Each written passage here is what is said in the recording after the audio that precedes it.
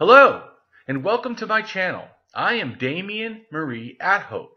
In the simplest terms, I am an atheist, humanist, philosopher, and prehistorical writer-researcher at DamienMarieAtHope.com. I am specifically an axiological atheist. An axiological atheism can be thought to involve ethical and value theory reasoned and moral argument driven apatheism, Ignosticism, Atheism, Anti-theism, Anti-religionism, Secularism, and Humanism. Axiological atheists can be understood as a value theory or a value science atheist. As an axiological atheism's ethically reasoned and constructive pro-humanity. I am an axiological thinker, value theorist. The science of goodness, worthiness, usefulness, valuableness, virtue, reliableness, accuracy, validity, morality, integrity, beneficialness, etc., etc. We axiologists have a value consciousness. And in general, we see the architecture of humanistic humanitarianism value in people that we see as dignity beings. Places and things are not. Axiology is a value theory. In its broadest sense, it involves areas of philosophy that are deemed to encompass some evaluative or evaluation aspect. Therefore, it crosses almost all domains in some way or another. Now for a more detailed terms as to what I am. I am an axiological atheist, an anti-theist, an anti-religionist, secularist, humanist, rationalist, writer, artist, poet, philosopher, advocate, activist, with schooling in psychology, sociology, as well as I am an autodidact, self-taught in science, archaeology, anthropology, and philosophy. I promote science and am against pseudoscience, pseudo-history, pseudo-morality, things that are found in religion. Hi, this is Damien Marie AtHope, and I am an axiological atheist, which can simply be understood as a value theory or a value science atheist, or that I am an axiologist, which is a value theorist. And I'm also becoming, from that, the conclusion of atheism.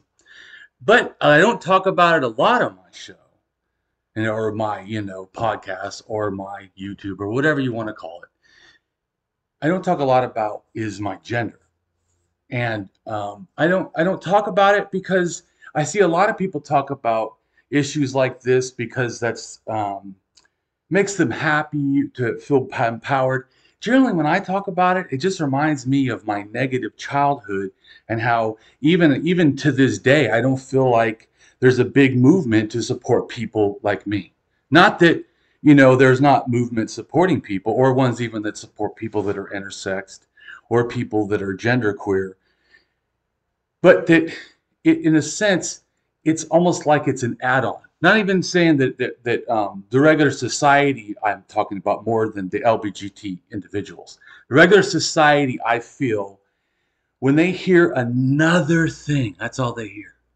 There's another one? Oh, now it's LGBTQI, and then an A, and then where does it stop? But instead of realizing that the problem to begin with was the false belief that there's only male and female. That was the false belief. So I'm not going to go into all my stuff, sorry. But anyways, I just wanted to say that this show today, we're going to talk about stuff like this and the importance of inclusion and the importance of addressing things and why it is important to be taught and why we don't know, in a sense, miraculously, that we do need to have help because often we can be blind to the experience of others. So on that positive note, I would like to introduce my wonderful guest. And could you tell us who you are and just a little bit about you? Hello, Damien. My name is Shannon Whittington. I am a gay female. My pronouns are she, her, and hers. I am also a clinical nurse educator, and I consult with organizations around LGBT inclusion in the workplace, which is very important because nearly 50% of us hide in the workplace. I also train clinicians on how to care for transgender individuals after they have gender affirming surgeries. I'm an author, and this is my platform, and it's going to be it until I'm 6 feet under, because it's so needed. I totally appreciate it. And I appreciate how you're always out there and you're always doing it in a really, positive and open, friendly way. I know, especially, I think that someone from a clinical, thing could to some people be not a safe place in a sense. But I believe that you give off this era of, in a sense, being a safe person. And for someone who's coming from my experience in childhood, a safe person, is not a common thing. And so I think it's really great. And that's why I wanted to help, do all I can for people to understand who you are and your value. Well, thank you. I really appreciate that. It's there's a lot of places, spaces that aren't safe for us. We met on LinkedIn. Right. And I get quite a few DMs on my LinkedIn for people who are in this population. And I'll say, oh, well, let's talk about this or that. And they'll be like, no one at work knows I'm gay. Right. Oh, no one I'm not out on the platform. I'm trans. Please don't tell anybody. Or I'll get a DM that says something like, I could tell you something about me that you probably wouldn't believe. And I kind of know where the conversation is going. So I always tell them, look, I don't out anyone on the platform, and I don't connect people on the platform unless they specifically said, do you know another trans person or right. or whatever. Because it's all about safety and confidentiality. It's not our duty to out anyone. It can be very harmful in certain places. So I try to remain a safe space for this population. Yeah, and speaking of safe spaces, I want to address that a lot of people, being someone who's an atheist, also I'm involved in debates and stuff like that and saying controversial things sometimes. And there's other people, I don't really have that same problem exactly, but there's other people that have a real problem with the issue, especially one of the more conservative ones, because there's just like every other culture, there's in a sense a left and a right, sort of, not exactly, but I mean sort of. And so most, I would say, are a good majority of atheists or free thinkers or whatever, humanists, they support LGBTQ people, but there's some that don't, and they try to a lot of times talk about that safe space, which really makes me angry.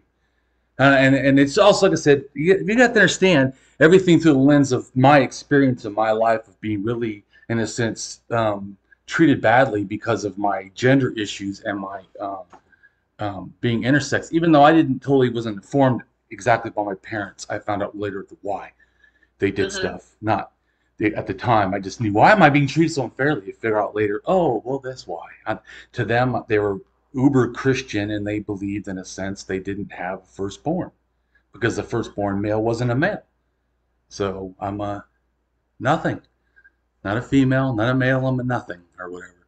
So, but anyways, so a safe space, like I said, people understand, even you, whatever. The people understand. I'm trying to be very calm about it, but I have a very, very strong feeling, especially about protecting people because of being so persecuted myself.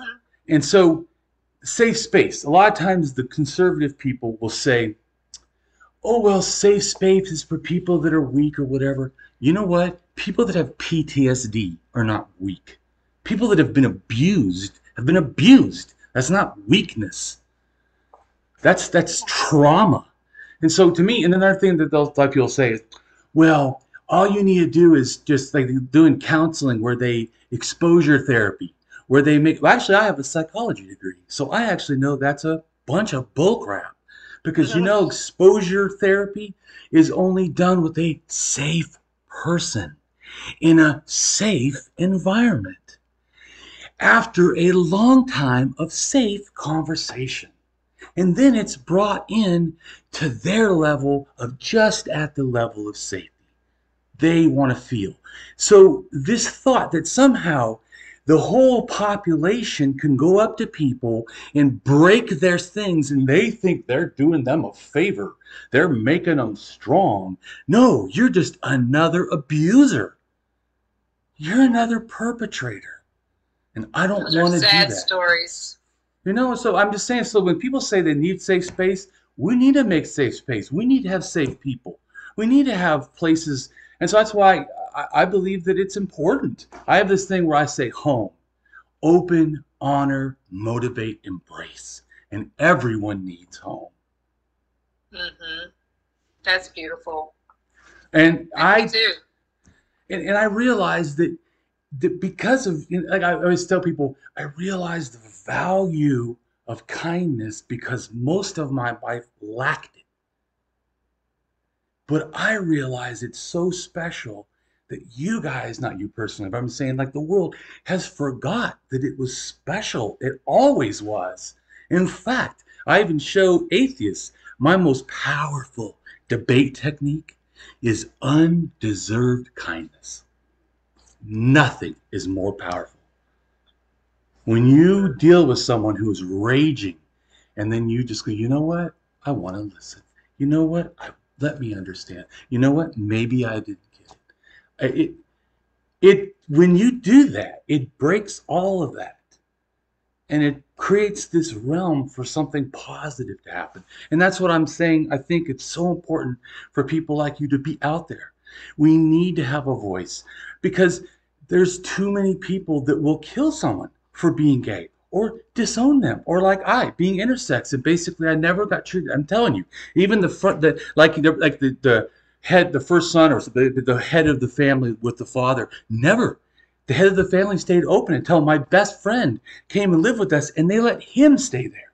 And I told him, he even said to me, isn't this weird? And I said, you know, man, it was never mine.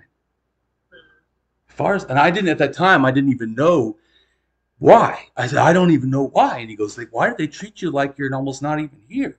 And then they treated him, my friend, like he was the firstborn of the family.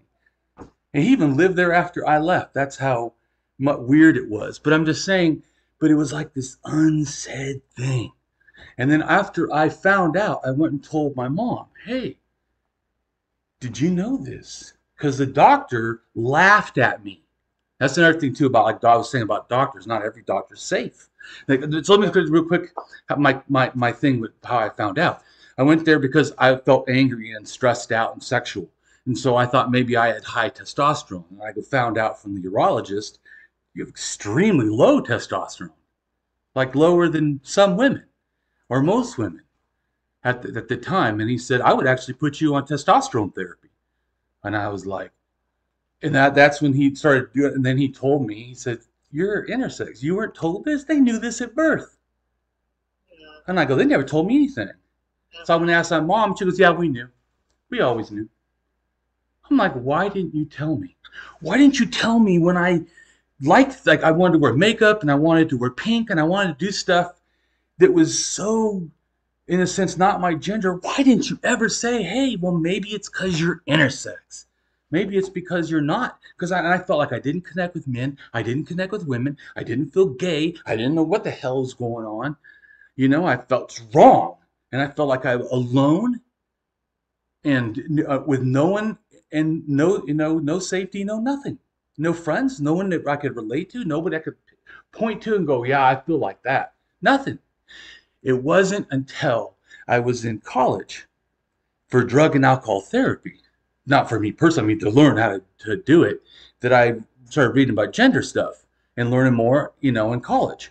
And then I went and looked up the word genderqueer because they wanted us to find about, counseling different communities. When I read the word gender, the definition in Wikipedia, genderqueer, I openly cried because it was the first time in my life I read something that sounded like me. And I was like, whoa, I'm not alone. And then I also went and read the intersex thing, and I found out that 1 in every 1,000 males is somewhat gender variant, and 1 in every 5,000 women. And the reason it's possible for that difference is woman is almost the default. In other words, everyone is born with an X in a sense. Yeah. But it's the other stuff. And intersex can happen by X, Y, Y, Y, Y, X, 0, or, whatever, some other variance between.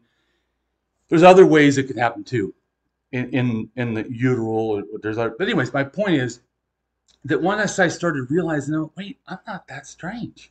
Holy crap. 1 in every 1,000 men could be a little bit not a man. Why doesn't society start telling us the truth? That's births. That's not some, agenda from anywhere, not from any side. That's just births. That's just the facts. And but it really started making me feel better. I don't know why, but I guess we all don't want to be alone. And even though we always talk about how unique we are and how unique we want to be, boy, when you're too unique, it doesn't feel real great. And so having a voice, having someone out there that's championing and explaining, and like I said, especially the fact that you're in the medical field. When that doctor treated me like that and told me I was less than a woman, not really the greatest bedside manner, but especially when I was thinking I was just heterosexual man going in there because I'm a virile man, and then go, oh, you're like a woman, dude. Wouldn't you know that? And that really, that's what I'm saying about safe people. And I know that he probably didn't even think about it. You know what? Because he was never taught. And the same thing with trans issues, if you're not taught, or gay and lesbian issues, or being bisexual, if you're not taught, you know what? We're not born knowing. That's so true. And I think it behooves us to learn. I've been doing this work for 5 years, and even though I'm a part of the population, I knew I don't even say very little, almost nothing about trans, about intersex, about queer, about surgeries, about any of that. And but once I started in this space, I realized that I needed to educate myself, and I've been doing it ever since because there's a lot to learn, and it's something that I want to change. With intersex, the story that you just shared is very common. This is often hidden, or a lot of times the gender is decided at birth. And it was. They did surgery on me that they lied about. Oh, there was a mistake when they were doing your circumcision. There was some problems, but And so when I even said, why is this different like this? And they're like, oh, don't worry about it, nothing. Yeah, so you're right. But yeah, I think that the least a child should know. I think their own body should not be a clue to them. Well, they shouldn't be. Their gender shouldn't be decided by their parents No. or the doctor.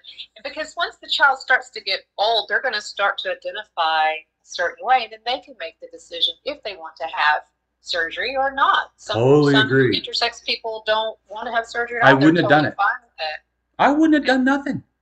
That's what I always tell people when they go, do you feel like you're trans? You want to cut your genitals off? I go, my genitals already were cut. They're supposedly fixed. But I wouldn't have. It was just an opening at the bottom. Oh, well, that's my body. It's my body. I wouldn't have felt bad. I really was mad. They were allowed to touch my body in that kind of a violating way. And then not even tell me my entire life.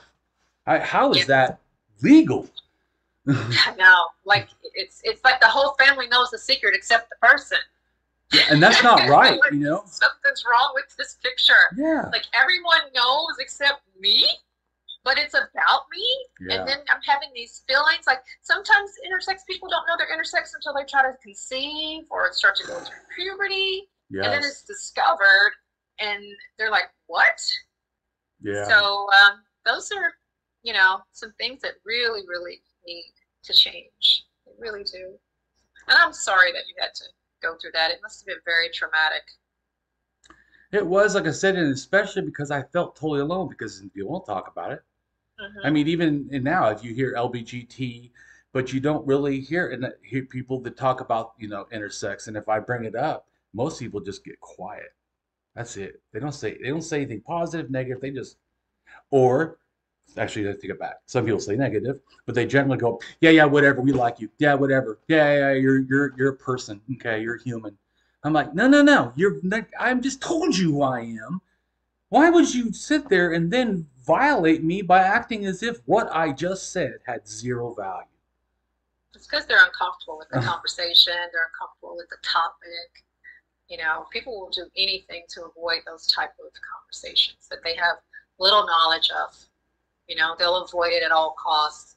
And then you'll get a blanket thing like, it doesn't matter to me, I just see you, or Yeah, you know, exactly. something like that. You're like, oh, okay, yeah, right. Because I feel like the exact opposite. Oh, then now I know you don't see me.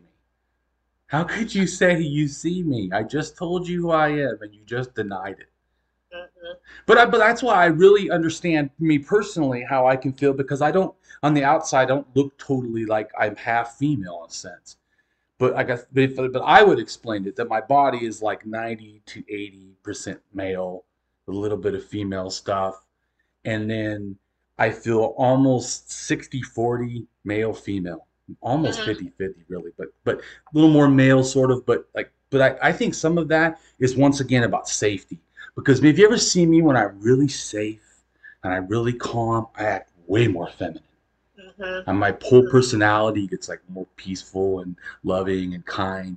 But the more I'm like attacked, the more then I become like just the male. In fact, it almost feels like I get taller. My whole presence like enters me or something.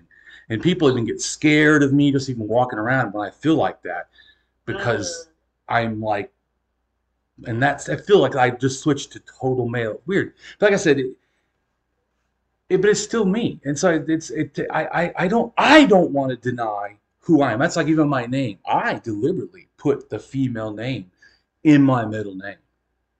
I got my name changed because I said I want people to know who I am, and I do not believe you truly know who I am if you don't grasp I'm not just man. If you don't That's get my middle name too. Oh yeah. So I wanted, because I'm just not. And in fact, I've had in the sense girlfriends that were too straight for me, because Mm-hmm. they felt that I was like dating a girl. They would say this, it's like dating a woman. And I go, well, I'm just being me. Mm-hmm. But anyway, so yeah, it's important. But that's what I was saying. I really relate, and that's why I support trans issues a lot. I would support probably anyways, just because I think it's ethical duty to us to support people. But Yes. I'm saying, so you know, and everybody, I'm just so you know that I also support it for a personal reason, because I feel like of all the community, me and trans are the closest. In the Yes. sense, Yes.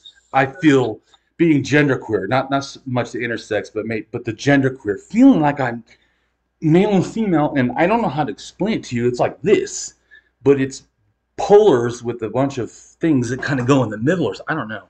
But I totally grasp what it feels like to not be who you are presented or people believe you are, or whatever. I don't know how to explain it, but Yeah, I think trans and intersex are the least understood of all the letters. yeah. And bi, they have a hard time too. Oh yeah. Because My wife is bi, and she has a lot of hard time with people.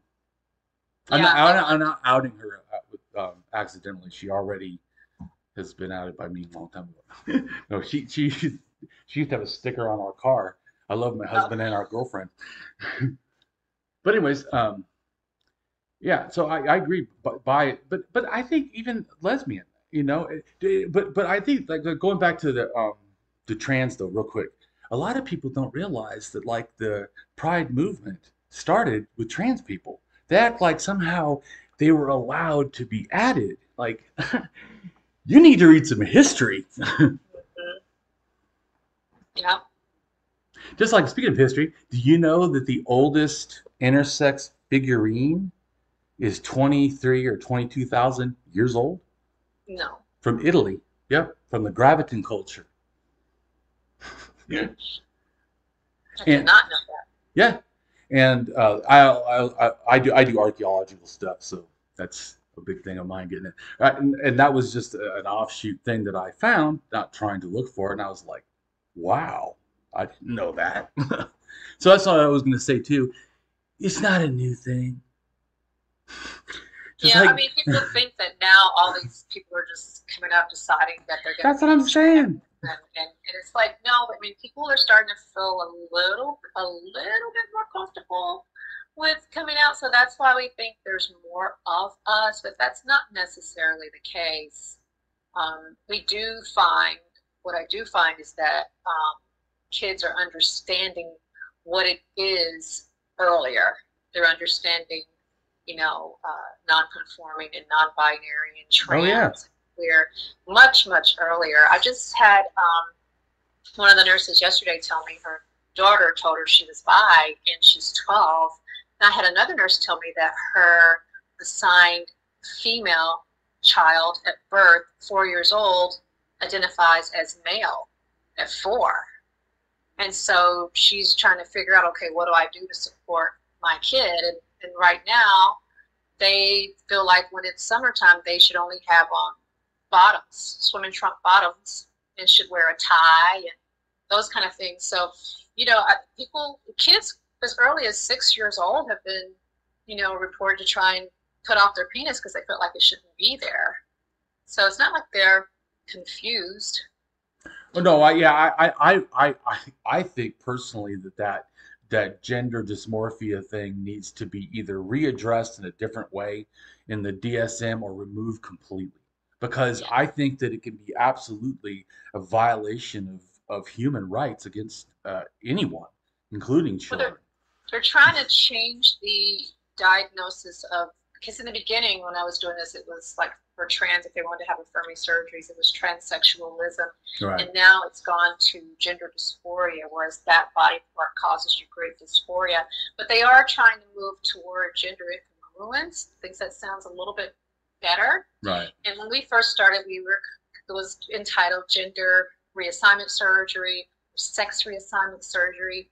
And this language is linguistically fluid, right? It changes every 3 to 5 years. So now we're calling this gender affirming surgery. So we're affirming. Yeah, I like that. Yeah, I like that. Should already have been there in the first place. See, that's actually what I'm asking when I tell people, when they ask me what's my gender, I would say it's intersex genderqueer male. That's my gender. Mm-hmm. And if you don't like it, I don't care. How many intake forms have you seen where you could check all of that? I bet not many. Facebook. And that's what my profile says on Facebook. 70-something. Well, I think I had to write it in. I don't know, but that whole thing. You had to write it in. Yeah, that whole thing. That's the whole thing is what it is. Not one of them. It's all, that whole thing is my gender, because all that is what I feel like. But Damien, gender exists along a spectrum. I agree. Even within the heteronormative world. I agree.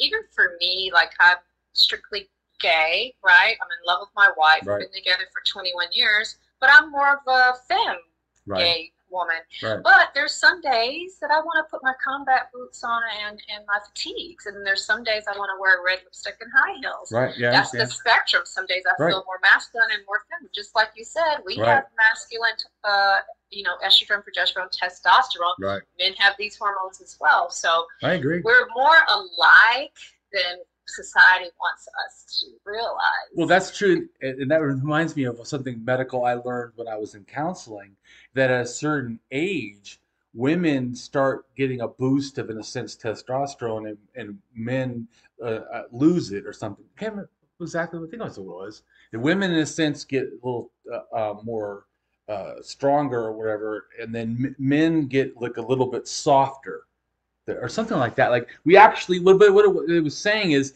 it's almost like it gets more neutral. Like we get older, and then it just kind of becomes this neutral gender almost.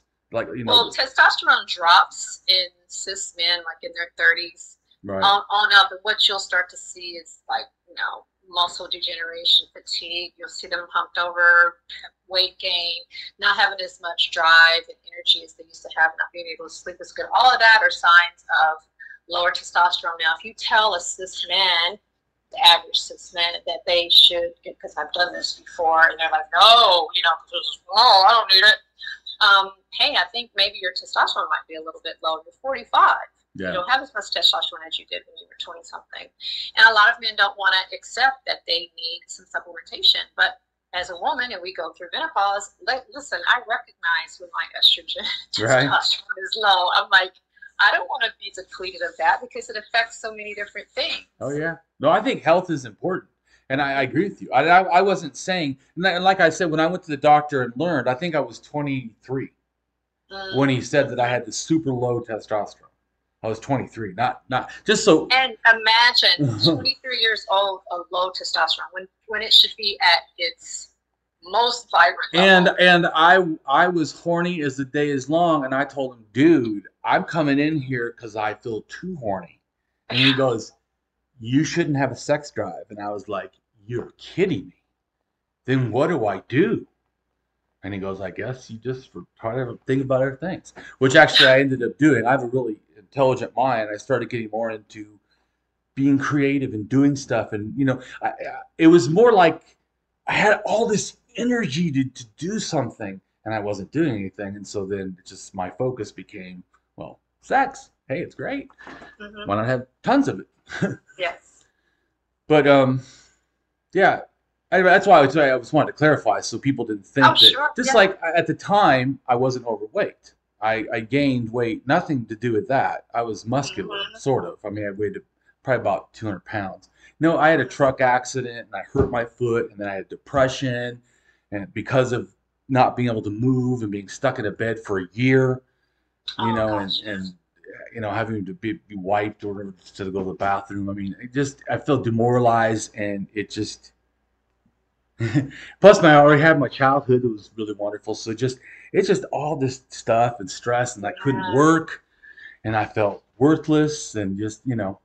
But you should write a book about this, Damien. Yeah, probably should. But I just realized for myself, even though in a wheelchair and everything, I said, you know what? I'm not going to stop. I'm not going to stop. People, if I can help some people, then my life is important for me. That I want to make a difference. That's why I tell people that I'm an activist. To me, at the core, I want to change the world. Not happy with the one that was given to me. It's a piece of shit. It abused the crap out of me. And I told teachers at school I'm being abused, and they said, well, you can stay later, so you don't have to go home and just sit out in the backyard, you know, by yourself. So I mean, locked out of the house. You know, so I just treated like a dog. And so to me, the world knew. And so I realized, oh, that has to change. And the only way I can ensure it changes is I do something about it. I talk about it. I talk about it openly so that things could happen. And I try to connect with other people that talk about it, because it can only happen by us helping each other. You know, it's to me, it's that we rise by helping each other, that in all ways, that when we do that, when we work together, I mean, just think of the stuff that happens when we work together, science and even like the medicine, you know, coming out quick, or people helping in you know, hospitals to give the medicine. I mean, or to help people that are sick. I mean, it has always been our best when we're helping. And it's always our shame when we don't. And I was like, you know, whatever I have left, I'm gonna give it to humanity. I told someone, I said, you know, I realized I want to be a friend to the world. That's what I want to be. I want to be a kindness aficionado, someone who truly grasps how to do that amazing thing. Just be a good human. You know? So important. You know, but it's a lot. We forgot, I feel. Oh, yeah. Listen, I wrote a book called Kindergarten for Leaders, 9 Essential Tips for Grownups. And it's all about what we learned in kindergarten. Can you tell us a little bit about it? Huh? Can you tell us a little more about it? Oh, sure. You know, it's along the lines of what you're talking about. I was just like, where did kindness go? You know, I'm on the train in New York and someone sits on me. They don't say, excuse me, step on my feet. Don't say, excuse me. Don't hold the door. Don't say, thank you. I take lunch to one of my colleagues and never hear if it was horrible or not. And so I thought, you know, it just seems like we've forgotten what we've learned in kindergarten. So I started asking a lot of people, what are the rules that you remember from kindergarten? And, I was telling my mom, I was like, Mother, I'm writing this book. It's called Kindergarten for Leaders, 9 Essential Tips for Grownups. And she says, well, honey, you must remember that most people skipped kindergarten and went straight to first grade. And I was like, that wasn't the answer I wanted. I wanted her to say, oh, that's a clever title, but she didn't. And I said, Mom, let me explain to you what the book's about. And she said, I don't need you to explain to me nothing. I'm telling you, most people most people skipped kindergarten and went straight to first grade. So I'm walking my dog and I'm thinking,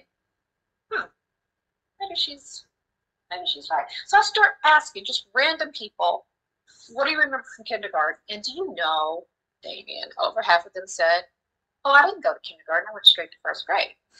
That's funny. But those, and I said, okay, so have Do you know I did kindergarten twice? You did kindergarten twice? Yeah, I was held back in kindergarten. Believe it or not, they thought I had learning disabilities. It was just neglect. It was just severe neglect. That's it. They thought I had some like mental problem or dyslexic. I'm none of that. Oh man, it's just abuse. That's horrible. But anyways, so yeah. Sorry.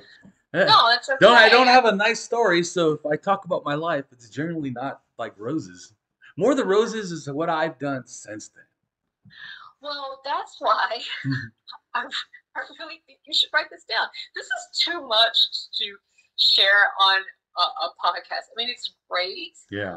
But you want to be kindness for the world, you want to be a friend for the world, you can be a friend for intersex people. And to tell them, like exactly what happened to you. And, we can talk about this offline, but I really think that's something you might want to think about because this could help a lot of people. It really could. Well, I do have a video where I do talk and I cry in it. Yeah, because that's why I try not to talk that much because I don't want to start crying and stuff. That's why I said why some people bring up stuff a lot. I don't bring it up all the time. It's not like I'm scared to bring it out. I'll tell it to anybody. It's generally I want to start crying because it's like not happy memories of my life and stuff and feeling alone and all that, but like I said, the greatest thing is now, man, the fact that I went to college and found out different and the fact that I can know and tell people different. And I have a lot of people, that follow me because of my my rationalism and my atheism. Well, it's kind of like a light bulb goes off when you realize this is what I am. I'm intersex, gender queer, identified male. Yes. Mostly. Yeah. I mean, then it's like, oh, so that's what it is. And then somehow you can move on with your life. But whereas before it's like, what's wrong with me? Why are people treating me like this? Yes. I didn't do anything. I mean, and you don't get it. I thought I see guys, right, and I would see like men do men things, and I'm like, oh, I'd rather go do plays and do decorating and colors and paint and poetry. Mm-hmm. And they're like a football. No. I hear you. I hear you. No. I watched it one time. I was like, what's the point? Is it just hitting each other? They're like, no, you throw the ball. I'm like, and then you run to hit each other. Like, I tried out for wrestling. We just do the whole physical thing. Why the running? I don't watch football. Never liked it. I'm not against people that like sports. I just don't like them. But there's probably plenty that don't like plays. So, hey, whatever. Everyone's got their thing. But I'm just saying, so, yeah, it is important. And like I said, but I also think, like I said, I do talk about it. And I do talk about it openly. And like I said, my video I have where I talk a little more in depth about it, it's about 15, 20 minutes, where I cry just because I just wanted to tell people, because I feel like sometimes it's so hard also online to get through what it feels like. When you hear me talk or cry, then you go, okay, I get it now. Yeah. You can feel it more, it's more genuine for you, the experience wise. But I try the best medium for you, Yeah. Get your message out. Well, yeah, that's why I'm a talker. I'm a person that's good at communicating. Like I said, the biggest thing, though, for me is that I just start with that I try to treat everyone with dignity. I see the whole world as dignity beings. Not that I'm denying any other attribute they have, but the first one for me is you're a dignity being full of worth. That's the first for me. No matter if I hate you, hate your belief, you do whatever, you're a dignity being. To me, you're someone who deserves respect. And I try to treat even people that call me names, I still try to, because I know it's a dignity being calling me names. That hasn't changed. And I realize that it's some of that otherness that so I also am just another dignity being. I'm not special or unique in that sense. We're all equal. So all the other differences are like clothing or whatever, or your sexuality or your gender. To me, we're all this special thing, that we're all this human. We're all this intellect, this compassion, this humanity. And it's that I respect in people. And it's that also I realize that we think, because we've been lied to by the bad people, that you can't make people change by being good. But if it was, why are they so scared of anything that's actually good? Why do they hate anything that's social justice? If it's so ineffective, what is it they have such an issue with it? They have the issue with it because it is so effective. Because humanity stirs our heart.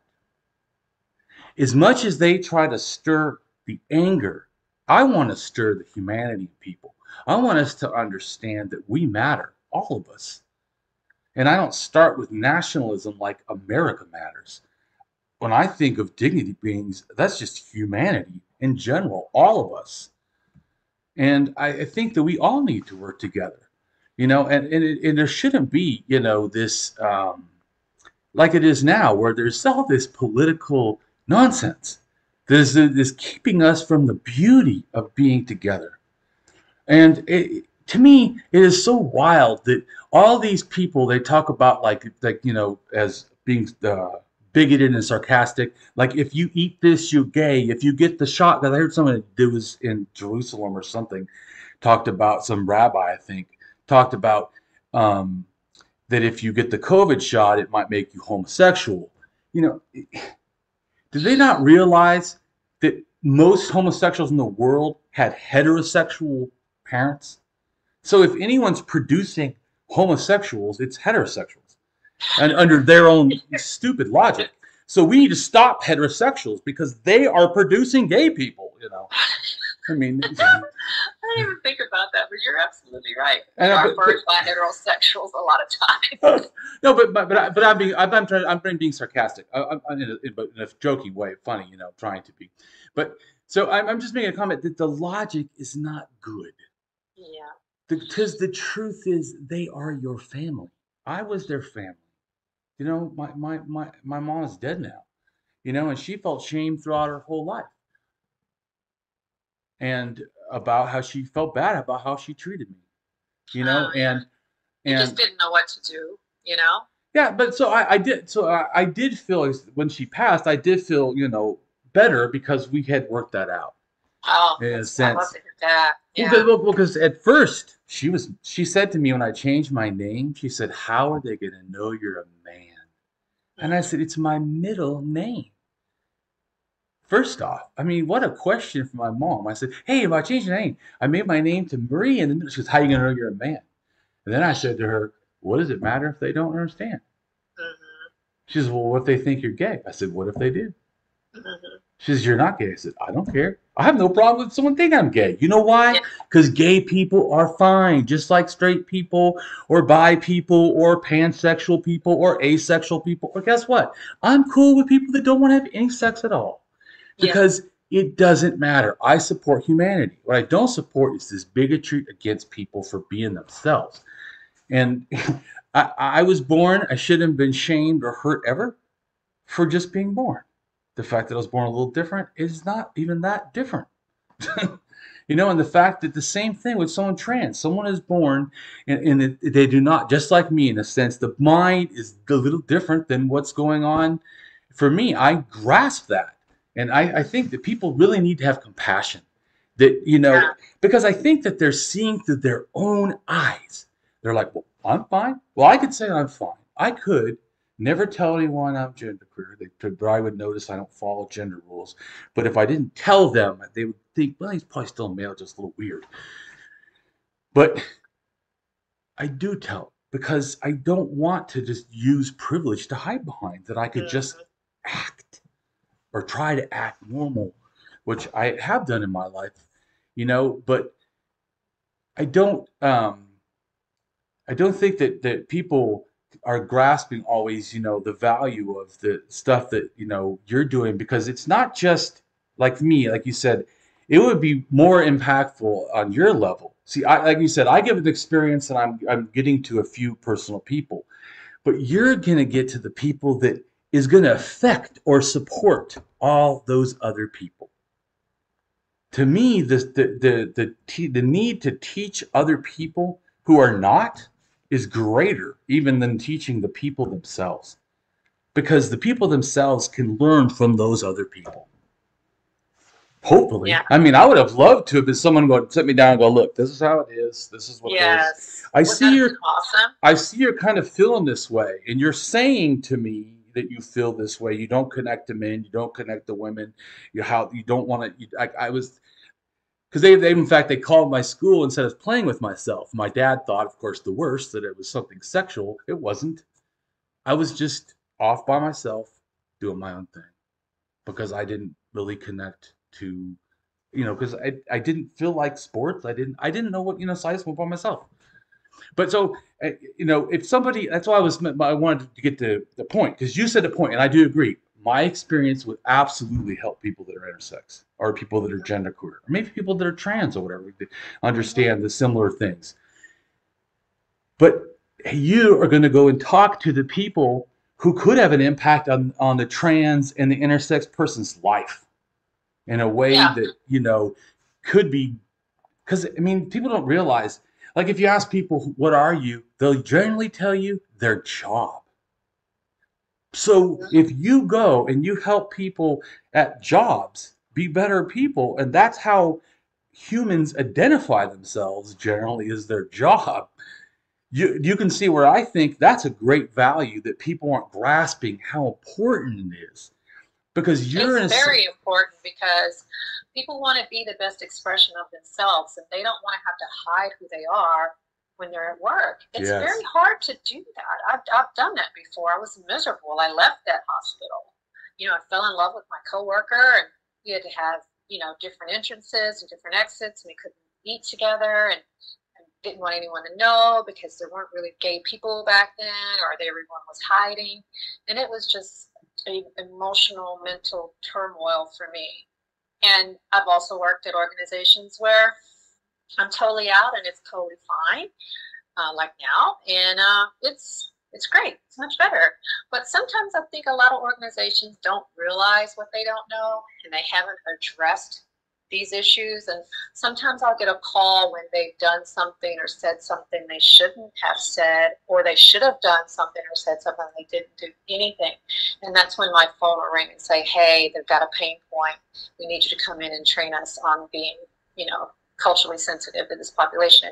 I always tell them it's not a heavy lift. You just have to be willing and open to understanding that there's more beyond heteronormalcy. There's more beyond the binary. Oh, yeah.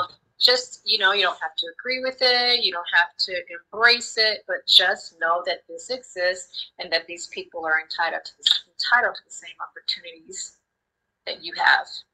That's all. We're not asking for any special treatment, just the same, But like I said, so that's why I told you at the beginning, I feel like that what you're doing is helping to create safe spaces for LGBT people. Because when you address the job, you address someone's life. To me. Yeah, because we all want to work. Do you know how many trans people can't get work? Yeah. How many queer people, non-binary people can't get work because of how they look, or maybe their expression doesn't match how they sound? I mean, that's ridiculous. Who cares? Organizations who are more diverse make better decisions 87% of the time. This is according to Forbes, okay? Better decisions, what is that? Better outcomes. Everyone wants that. So we just have to realize that, hey, we aren't going anywhere. There's nearly 10 million of us here in the U.S. alone. I think there's more, actually, but because we are hidden. And so it means we're in your organization. It means we're sitting next to you. We're on the plane. We're your dentist. We're your primary care provider. We are your server. We are everywhere. And it's very hard to find a person, a straight cis person, who has not had at least one encounter with someone of this population. Either their cousin's gay, their daughter is transitioning, their in-law of the so-and-so just found out they're having twins and it's two guys, or whatever it is. Almost everyone is affected by this. Yeah. So we can't keep pushing this under the rug. So I'm really glad that you gave me the opportunity to speak about this today, Damien. I appreciate the invite to your show today. Thank you so much. Well, definitely. And then I'm really honored to have you. Like I said, I really feel that you're creating safe space and you're a safe person. How much cooler can that be? So cool.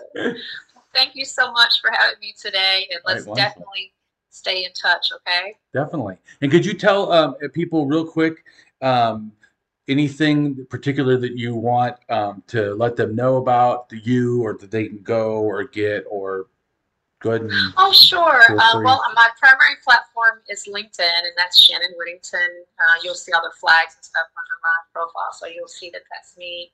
And my website is whittingtonconsulting.com. And if you go on there and plug in your email, I'll give you a free chapter of that first book, Kindergarten for Leaders. But what I'm really excited about is that I'm releasing the book LGBTQ plus ABCs for Grownups, and it explains flags, like I see all these flags behind me, what the colors mean, what the letters mean, what the symbols mean, pronouns, terminology, what is trans, what's all these, it's just very basic 101 for basically straight people who want to be allies or don't really know how to ask certain questions, but don't want to offend, or people in this population who feel like they have to explain everything. They can just hand them a book.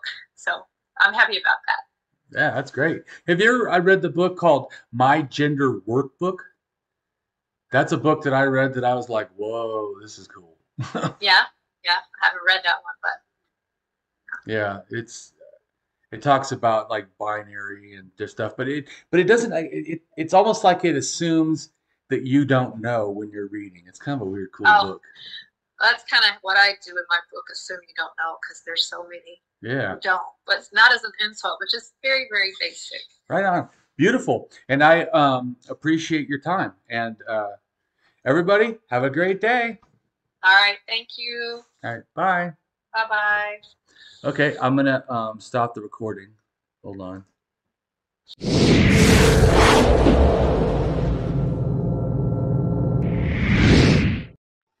Hello, and welcome to my channel. I am Damien Marie AtHope. In the simplest terms, I am an atheist, humanist, philosopher, and prehistorical writer-researcher at DamienMarieAtHope.com.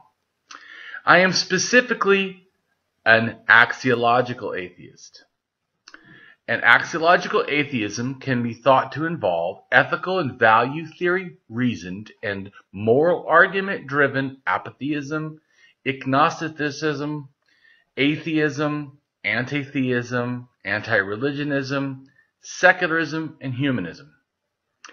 Axiological atheists can be understood as a value theory or a value science atheist. As an axiological atheism's ethically reasoned and constructive pro-humanity, I am an axiological thinker, value theorist.